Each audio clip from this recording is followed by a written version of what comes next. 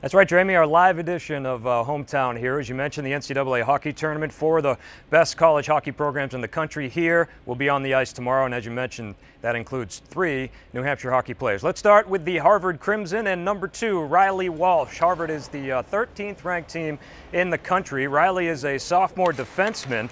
He's from Andover, New Hampshire. He played for his father at Proctor Academy. He was actually drafted by the New Jersey Devils in the 3rd round back in 2017.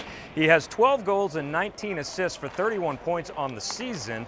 That's second on the team in points and goals, which is remarkable considering he's a defenseman. Riley says he's excited to play on a big stage in his home state. It's a pretty unbelievable opportunity. When I figured out that we were coming to Manchester, I kind of had good memories of coming here and watching the regionals in previous years as a kid, and watching New Hampshire state tournaments here. So it's pretty neat to be back here and playing in such a big tournament. His offensive ability and his all-around games improvement is something that adds a lot to our lineup.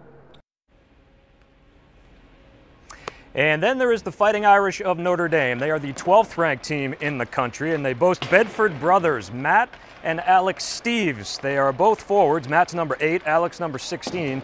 Matt is a sophomore, Alex is a freshman. They both grew up playing for the New Hampshire Junior Monarchs. Matt has 3 goals and 3 assists in 32 games this year. Alex has 7 goals and 2 assists in 37 games.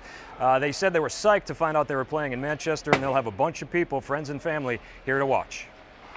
The selection show on Sunday, so we had our fingers crossed, and our parents were in town, and right after we texted them, so it was super exciting for us.